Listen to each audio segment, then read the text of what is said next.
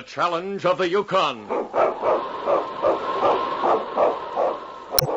It's King, swiftest and strongest lead dog of the North Country, blazing the trail for Sergeant Preston of the Northwest Mounted Police in his relentless pursuit of lawbreakers. On, King! On, you huskies! Gold discovered in the Yukon. A stampede to the Klondike in the greedy race for riches. Now back to the days of the gold rush, when Sergeant Preston and his wonder dog King battled through storm and snow to preserve law and order as they met the Challenge of the Yukon. The short days of winter had settled on the Yukon Territory, and though it was mid-afternoon, Pierre Ledoux had lighted the dim lamps in his trading post. Chuck Ramsey, after selecting the supplies he wanted, had given Pierre a poke of gold dust in payment and waited while Pierre waited. This much I keep, and this you get back. Thanks, Pierre. Food is sure expensive up here. It's a good thing there's plenty of game in this country. We'd starve to death. As soon as I get money enough, I'm off to civilization again. And nobody will get me back here with a 10-mule team. But you do not save your money. You're like all the rest. You like gamble and drink too much. It's about the only thing we can do up here, Pierre. If we didn't have a little fun, we'd go crazy. Well, who's that, Pierre? Never saw him before. He's somebody new. He has an old woman with him. Now, you sit down by the stove and get warm, Grandma, while I get the groceries. Here, sit here. Grandma, imagine bringing an old woman up to this country. Bonsoir. Hello. I'm Slim Archer. You are new in town, no? I've been getting settled for the last few days. This is Chuck Ramsey. You say your name is... Slim Archer. Howdy. Oh, how are you, Slim? That lady, we are not very polite. We should go meet her, I think. Oh, that's my grandmother. If you don't mind, I'd rather you didn't try to talk to her. You see, she got sick when we first came up here to this country, and she lost her voice completely. She's mute. Oh, that's too bad. Poor woman. It makes her nervous when people try to talk to her and she can't answer them. It isn't as if she'd been born mute. Well, how'd you happen to bring her up into country like this? Well, I'm all she has, and I couldn't leave her alone back there unless I put her in a home or something. She wouldn't like that. I bought a cabin out the edge of town. Isn't too bad. We'll be comfortable, I think. Grandma can take care of herself pretty well. I'll do a little prospecting. Well, I hope you have some luck. It's no fun living up here in this godforsaken place. Do not let Chuck make you discouraged. This place is a good place. Yeah, for polar bears. Certainly no place for anyone's grandmother. Yeah, maybe you're right. What do you do for excitement? Oh, there's the Gold Horseshoe Cafe. You meet everybody in town there. But if you are not good poker player, maybe you better just watch the game. Oh, I like to play cards. I'm not very good at poker, but I like to play. Well, you can't bring your grandmother there. Oh, she goes to bed early. She won't mind. Well, we'll be very happy to take your money away from you anytime. I guess I'll run along. Well, here, can I help you take those supplies out to your Nope, I can carry them. Coming over to the Horseshoe tonight, Pierre? Maybe for a little while. Fine. I'll get back the dust that I gave you for these groceries. So long. Do not mind Chuck. He has lived alone too long up here. He is what you call sour on the world. He acted kind of sarcastic, I thought. Guess he thinks I'm a sissy for bringing my grandmother with me. Well, here is present for her. Some warm mittens. You tell her she is very welcome here in that country. Well, gee, thanks, Pierre. That's very nice of you. She'll appreciate it. I wish we could talk. I'd take you over and let you give them to her, but she gets embarrassed. I understand. Well, now I'll get my supplies. Maybe I'll sneak away tonight and come over to the Gold Horseshoe for a while and meet the boys. That is a good idea. But be careful when you gamble. They are very good at playing poker. Well, it'll be worth losing a little money if I get to know everybody. I'll be there. As the days went by, Slim became friendly with everyone in town.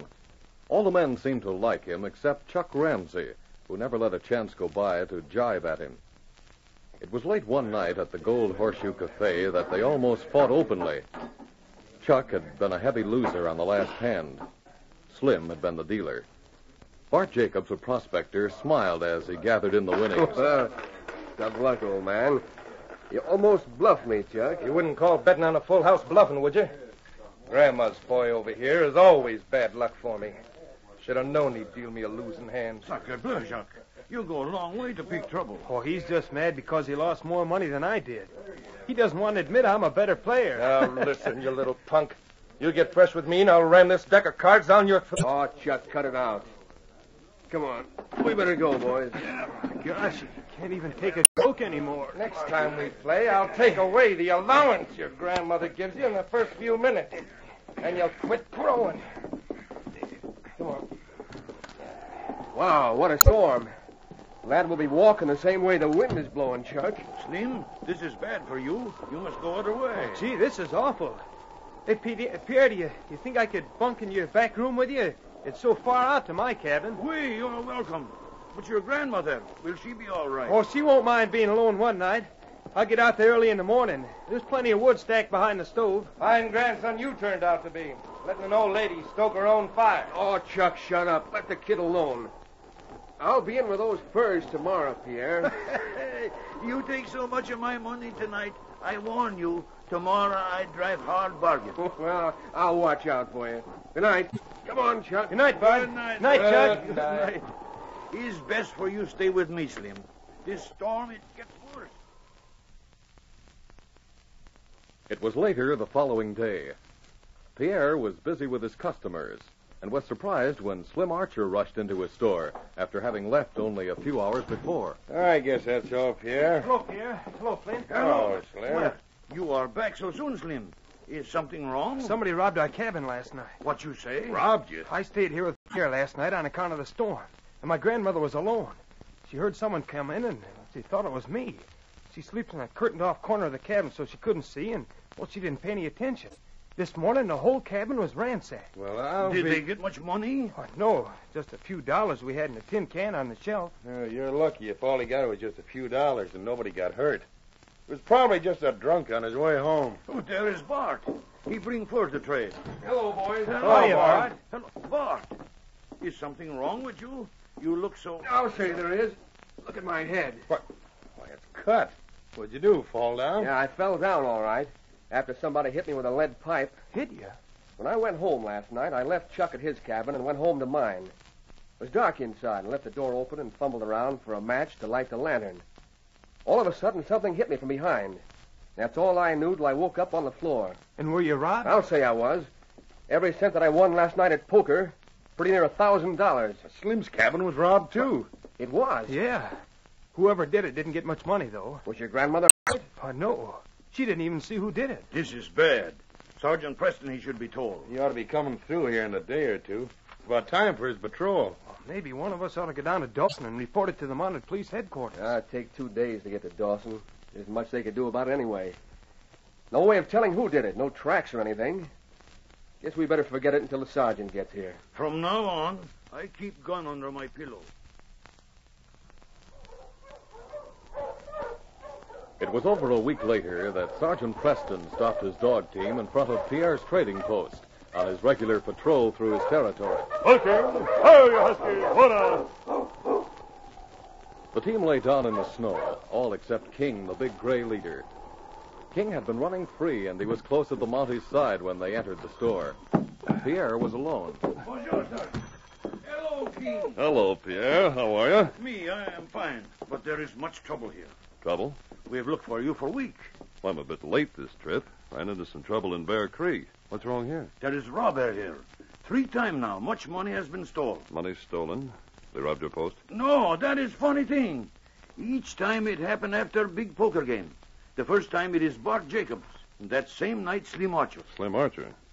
Well, he's new here, isn't he? I don't remember the name. He come since you were last here.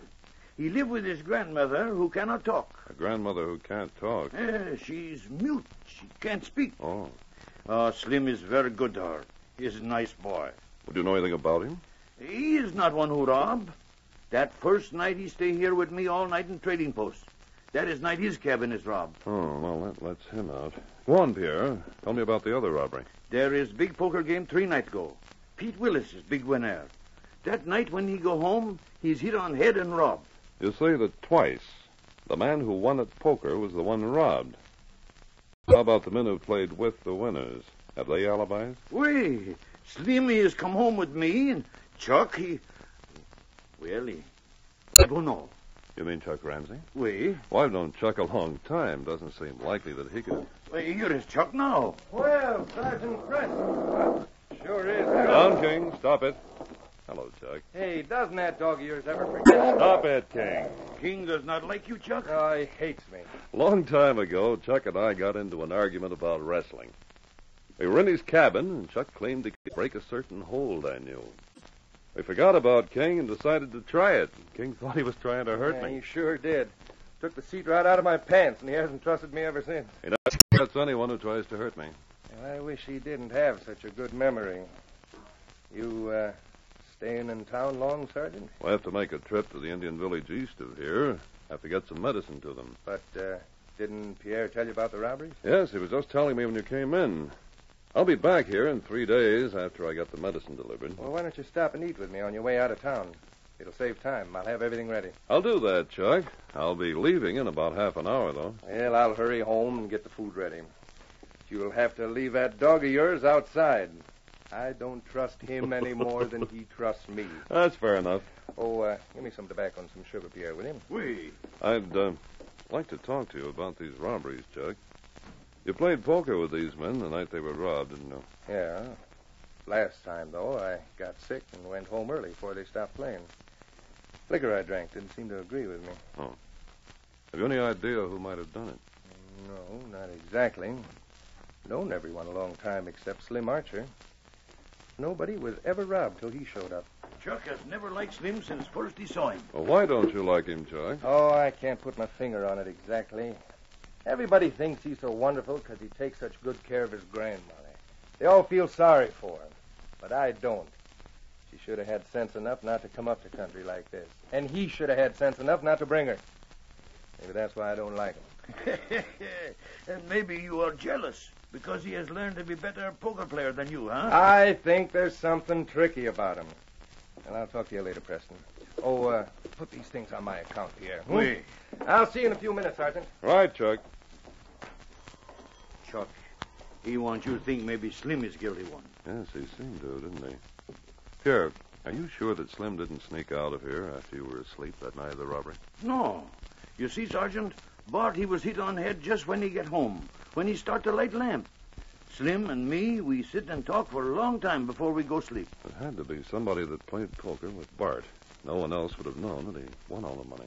That is true. Pierre, I'm not leaving here today. But you tell Chuck you have to take medicine to Indians. Well, it's true I do have to take medicine to them, but there's no hurry about it. I'm going to pretend to leave town. Chuck will think I've left, and I want you to tell people I've gone and won't be back for 3 days. But why you do this? Well, there's just a chance that whoever's doing this may try for one more haul before I get back. You think you could get these men together for a game of poker tonight? That will not be hard. I'll leave town with my dog, Jim, and after dark I'll come back. Leave your back door open, and King and I will stay in your back room. Wait. Now, if anyone wins a lot of money tonight, I want you to hurry home and tell me. Maybe you can manage to leave before the rest do. And if I am big winner, I will not be afraid of robber tonight with you and King. Your store is close to the Gold Horseshoe. You can get back here before any of them leave the cafe. Oui, Sergeant. I'll see you tonight then, Pierre. Come on, King. We'll go out and have a talk with Chuck Ramsey.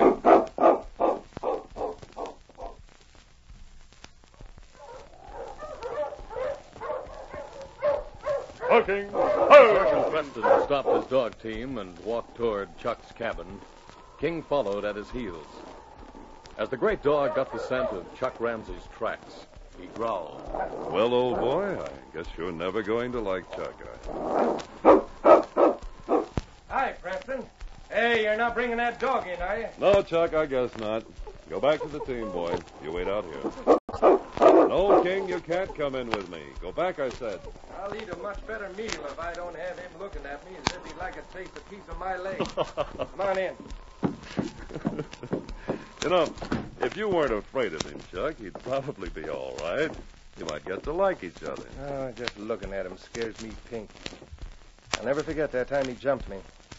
Oh, hang your parka over there on the wall, Sergeant. All right. Just throw that gray one on the floor. Oh, where'd you get all the parkas? 3 of them. Oh, a couple of them are old ones. Anyway, I like a change once in a while. Ah, that food smells good. Sit down. Everything's ready. All right.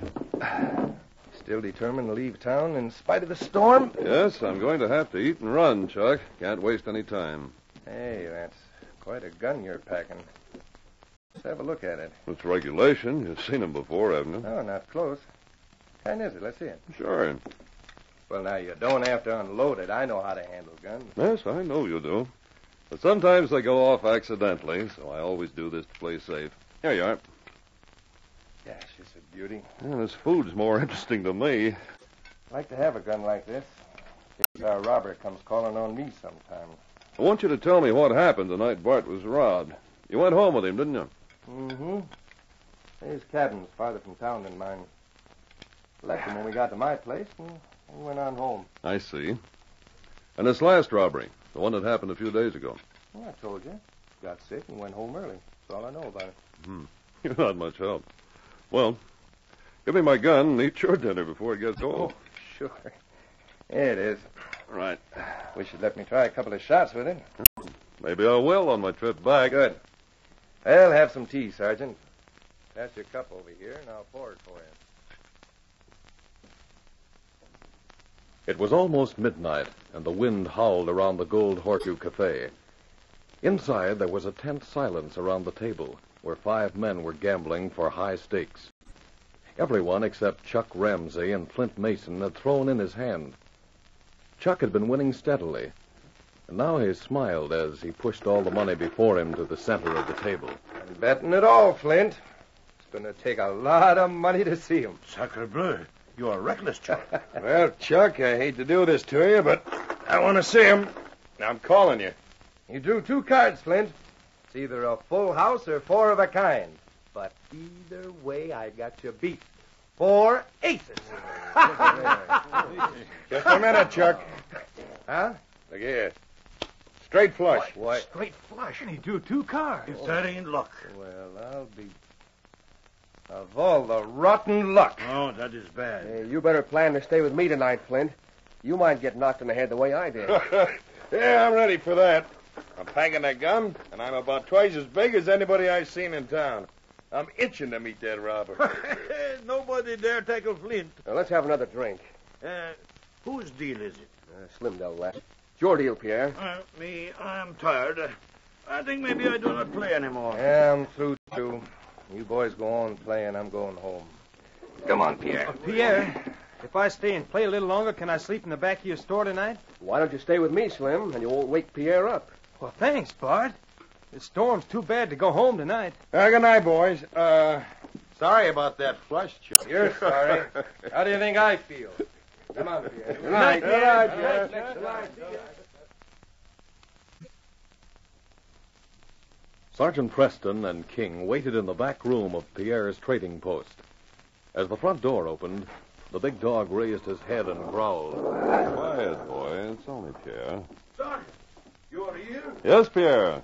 Game over already? No, but soon they will stop. Was there a big winner tonight? Wait, Flint Mason. He has win almost all the money. Flint Mason, eh? Now, let's see. His cabin's the one right next to Andy Park's, isn't it? Wait, about quarter-mile other side of Gold Horseshoe. If I hurry, I can get there before the game breaks up. They will be long time, maybe. I doubt that anyone would try to rob Flint. He's such a big fellow, nobody'd want to tackle him. Guess I'll spend the night with him anyway. You never can tell. I'll go to his cabin and wait for him. Look out he does not take you for robber. He has gone. Don't worry. Flint knows King and me. If any robber comes there tonight, he'll have quite a reception waiting for him. Or maybe I should go, Well, no too. thanks, Pierre. I'll take King and go alone. Nothing may happen, but I'll spend the night with Flint anyway. Come on, King.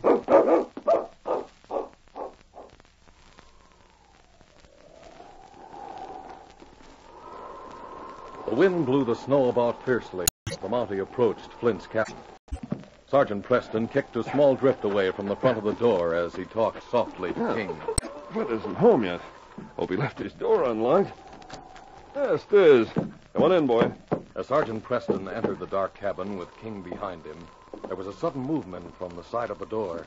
A quick blow struck the Mountie over the head. King sprang for the throat of the figure that had attacked his master, but his teeth closed on a lead pipe that had been used as a weapon. Get away, you cur! The big dog sprang again, but too late. His teeth caught and tore only the end of a parka as the man rushed through the door, slamming it behind him. King hurled himself against the door, but soon realized it was useless. He whined anxiously as he licked the face of his unconscious master. It was later that Flint Mason heard King's bark as he opened his cabin door. What? A dog. Hey, how did you... Body on the floor. And my matches. King. What? That's Sergeant Preston. Never mind, old fella. Wait till I light this lamp.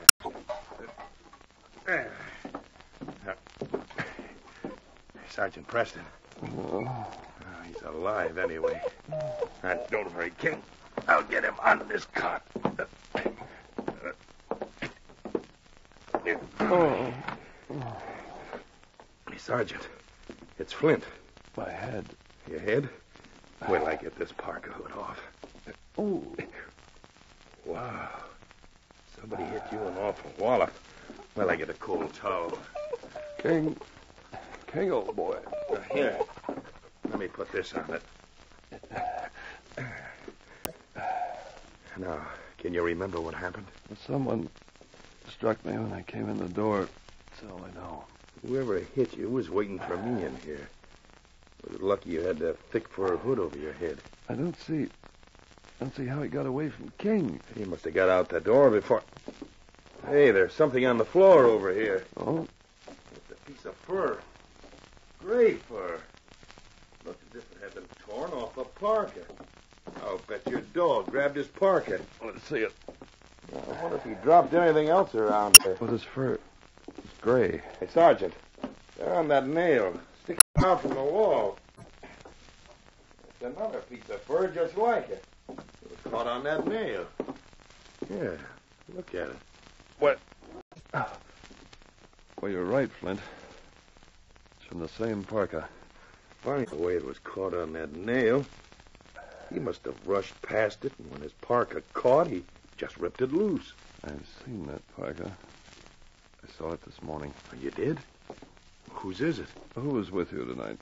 Slim, Bart, Chuck, and Pierre. Pierre and Chuck left early. Bart and Slim went home together at the same time I left. Yes. All fits in. What does? I'd rather not say just yet. Too weak to do anything tonight. Tomorrow morning we'll find the thief, I think.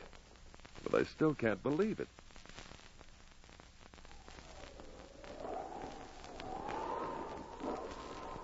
The following morning, Sergeant Preston and Flint walked down the main street toward Chuck Ramsey's cabin. The Mountie was still weak and leaned on Flint's arm. As they neared Pierre's trading post, King, walking beside Sergeant Preston, suddenly growled. Chuck Ramsey was walking toward them. Quiet, King. Back, fella. Why, Preston, what are you doing here? Thought you left town yesterday. I know you did, Chuck. I changed my plans. Oh, what's wrong with you? You sick? Let's go into Pierre's where I can sit down. Well, sure. Come on. That dog again. Won't even let me help you. Yeah, I'll help you. Come on, Sergeant. You get sick on the trail or something? Sergeant Preston, did you get him? Did you... Huh, sacre bleu. Is something wrong? Here, sit down. Thank you. No, nothing much. Just a slight case of mistaken identity, I guess. Well, tell us what happened to you. Chuck, did you ever see these pieces of fur before? Look at them. Why... Well, where did you find them? Have you ever seen them before? Why, they look like the fur of my old parka, the one that was stolen last night. The one I saw hanging in your cabin yesterday? Yeah, the gray one. I was just coming to tell Pierre that someone must have got into my cabin last night while I was playing poker and stolen my parka. Oh. Are you sure you didn't just think of that now, Chuck? Just think of it. What are you talking about? Where'd you find these pieces of fur? Huh, Slim. Good morning, Slim. Hello, boys. Hello, Slim. This is Sergeant Preston. Oh, hello, Sergeant. I've heard a lot about you and this dog of yours. Is this King? Yes, it is. I was afraid I wasn't going to meet you. I decided to take my grandmother over to see the doctor at the mission in Cree's Crossing this morning. She's out on the sled. I came for a few supplies. I will get them for now, Slim, if you are in a hurry. Come on, Chuck. I want to have a look at your cabin. You'd better come, too, Flint. Well, why do you want to look at my cabin? I want to see if that gray parka is really missing. Come on, King. As the Mountie walked out of the door with his big dog beside him, he saw Slim's grandmother huddled on the sled outside. Then, suddenly, without warning, King leapt aside with a rush and flung himself at the figure bundled in furs, throwing it from the sled. King! He's got Slim's grandmother. Get away from me, you cur! Help! Take him off! Get back, you devil! Help! He's killing me! King! Get back, fella. Off him, boy. That ain't a woman. Did you hear that voice? That ain't Slim's grandmother. It's a man. Get up, you. Get into the trading Hear post. that dog. Keep him away. What's happened? Is my grandmother... We have your grandmother. And don't you try to get away. Chuck, look that sled over. You may find a lot of money. Bring it in. Sure I will, Sergeant. But I don't see how this could be. But what just happened? We just found the robber, Pierre. That's Slim's grandmother. He was waiting in Flint's cabin last night when I got there. If you just kept still, Chris. Well, that King dog... knew you were the man who hit me last night. A dog's sense of smell tells him more than his eyes do. He's watching you, so don't move. Hey, Chris! I found the money, a lot of it. And I found my gray parka hidden in the blankets. That does it. They were trying to frame you, Chuck. Frame me? Slim's grandmother, I believe you called him Chris, Slim, stole that parka from your cabin. He tore a piece out of it and hung it on a nail in Flint's cabin. King took another piece out of it later when Chris attacked me. They planned to get the parka back to your cabin on the way out of town, I suppose. We'd have done it, too, if that dog hadn't have jumped Chris. But how did Chris know I was the winner last night? And how did he know Bart was going to win when he robbed him? Slim didn't have a chance to tell him. Perhaps Slim can explain that. I think the so-called grandmother knew who was going to be the winner before the poker game started and hid in Bart's cabin. But how could he know? I think I can tell you. I knew there was something tricky about Slim. Every time he dealt a hand, he knew who was going to win it. He knows how to deal 'em like that. Slim dealt a hand that made me lose $500 last night. I had 4 aces, and Flint had a straight flush. Hey, that's right. Slim did deal that hand. And that's what happened when Bart made big winnings. Sure it did. I remember how mad I got at Slim. I think he tried to frame me. Chuck, were you sitting next to Slim the night you got sick while you were playing poker? Why, yes, come to think of it, I was. Did you put something in his drink, Slim? I'm not saying anything. You don't have to. It's all obvious now. You tried to see to it that Chuck was the one person who did not have an alibi. Hey, Preston. Was that why you emptied your gun before you let me look at it? Not exactly, Chuck. I do that as a precautionary measure. Well, I can't say that I blame you anyway. Gosh, I know that dog of yours doesn't like me, but I sure like him. Why, if it hadn't have been for King, I'd have been in a bad spot. Yes, King, old boy, you've done a fine job. Thanks to you, this case is closed.